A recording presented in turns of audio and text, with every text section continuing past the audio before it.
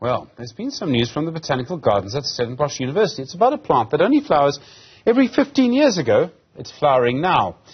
But that's not all. While it flowers, it makes a smell like a rotting corpse. I didn't get this off Wikipedia. This actually happens. The plant that does this, it's called the Titan Arum Lilly. You can actually start to see pictures of this really unique plant now. Dr. Wanga Ncise is a senior horticulturalist at the University of Stellenbosch. Dr. Ncise, good afternoon to you. Really appreciate the time. This is hugely rare. Why does this plant only flower once every 15 years? Yeah, so this flower actually, it's more basically coming from the Indonesia in a small place called Samtra. So it's indigenous there. And then what it does is it becomes dormant. So the dormant, it's where it stores the energy to the core of the flower, of the plant. So what happens is it do the recycling, of producing the leaf. And the leaf can grow up to 1 to 2 meters. That's the leaf of it. And then after some time, 7 years, and then it gets to start to produce a new flower. And then that cycle will never happen again, will happen after 6 to 10 years. Is it quite rare for a plant to only flower, every 15 years or so, to take so long? Yeah, correct. And what makes it more rare is that it's also the flower lasts 24 to 36 hours. And after that, the flower closes down and then start to wilt, which is it's dying back. And then while it's dying back, it's producing the fruit. The fruit that will be eaten by the birds. And then after that, it becomes dispersed to another area where it starts to grow.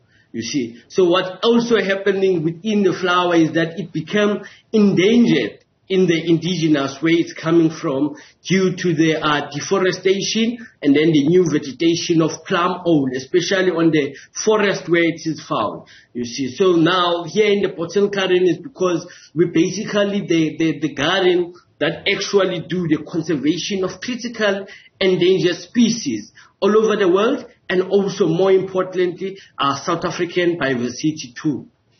And the smell that it makes, can you describe that? Why does it smell like a rotting corpse?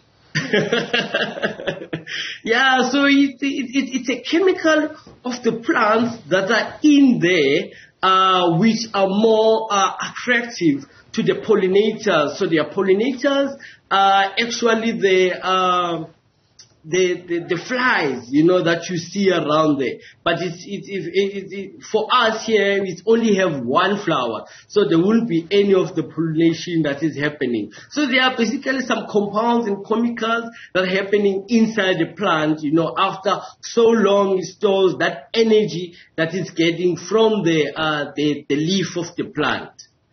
And I mean, is it quite rare? You say it only really grows in one place in Indonesia. But for a plant to only flower every 15 years means that it can't reproduce very often. I mean, it must be quite limited.